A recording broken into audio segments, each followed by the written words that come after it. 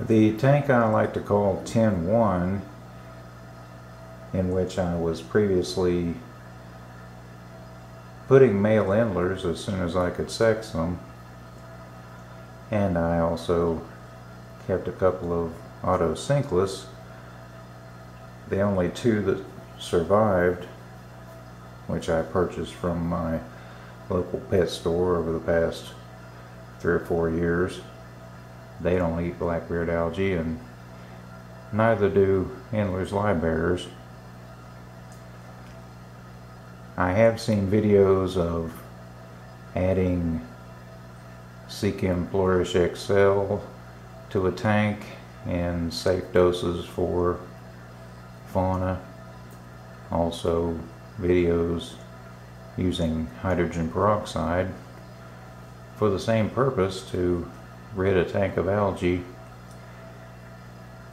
But rather than endanger my fauna, I removed them to 10-3, another 10-gallon, and subsequently gave away most of the Endler's livebearers and the 2 auto sinkless to someone who's going to keep them in a 20-gallon tall tank with male guppies, where they should be much happier with more room and excellent care. I removed the coal slag and compost from the tank. The first thing I did was spread it out on a tarp and hope to let it dry out so that all the blackbeard algae, and I think its spores from blackbeard algae, would expire.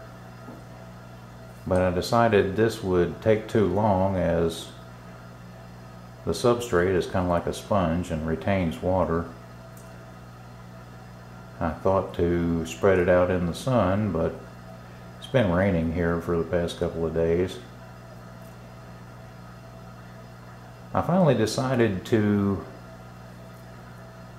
put the substrate in a Pyrex bowl and microwave it for 2 or 3 minutes.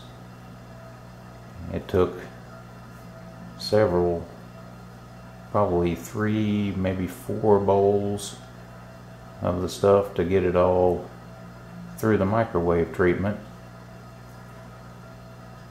and wound up using some of that to rescape the tank, but also some more compost, also some more coal slag. A friend of mine is attempting to use epoxy to glue these creek rock together so that they will stand alone. We're still in the process of trying to get that to work. The epoxy doesn't want to bond to this rock from Kentucky. I think it's sandstone. So for now, I used a rock that stands up by itself. That's the one on the right, and leaned a few other rock against that. You may say I've overdone it and put too much hardscape in this tank, but if it's going to hold Endler's livebearers and perhaps cherry shrimp, they don't need a whole lot of room. So I can add plants right away.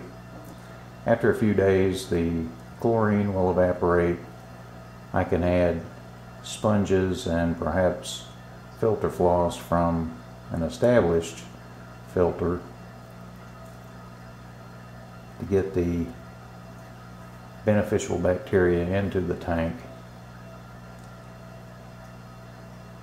And then after a few weeks, the nitrogen cycle should be complete. I will of course test the water once and then again a week later to be absolutely certain that the parameters are pristine before adding fauna.